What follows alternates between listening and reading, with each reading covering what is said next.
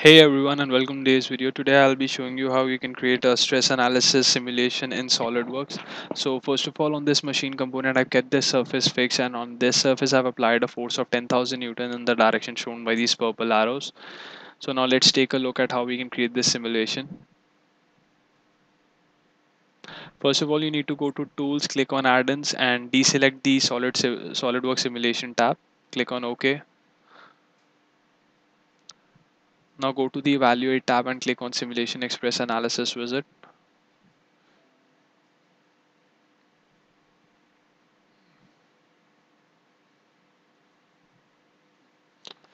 Now we'll first of all add a fixture. So first of all, you need to select a surface which you want to keep fixed, and related to this, the other parts of the object would move when the force is applied onto them.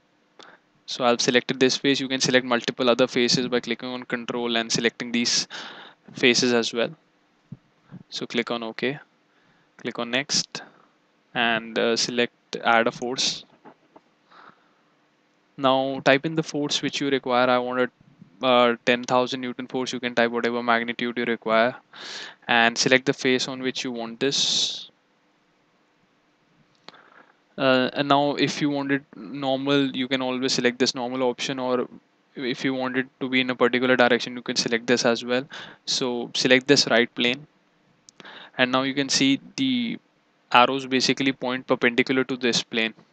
So that will be the direction of this force, and type in the magnitude here which you require of the force. Click on OK, click on next, and select the material whichever you want.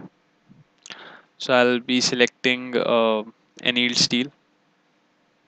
Click on apply,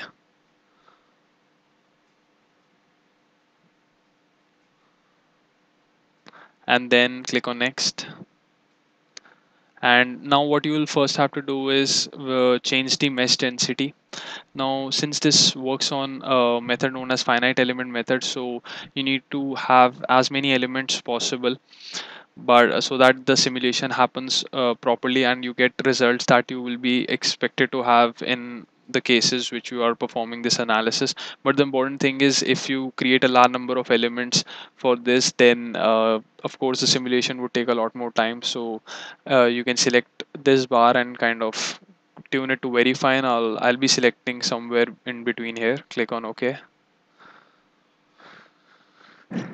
So it's basically generating the mesh. Click on next and click on run simulation.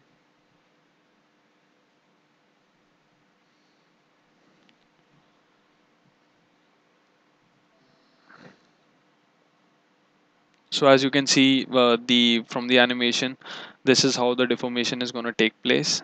And if you feel that the deformation is happening as you expect, click on next. And as you can see, the factor of safety of my design is only about 0.48, which implies that the fact that the part which is shown by this red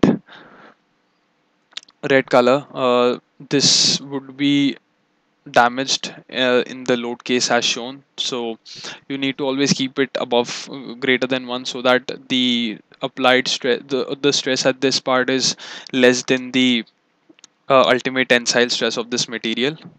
So if you click on the von Mises stress, you can basically analyze it from here, the zones where the maximum stress is bound to happen. And also you can see the displacement as well from this animation. So click on done viewing results, and then you can generate a report. So this report would be generated MS Word, and you can save it wherever you require. So that's it. Thanks for watching. Feel free to leave comments below and subscribe to the channel if you like. I will be bringing up a lot more great videos ahead. Thanks.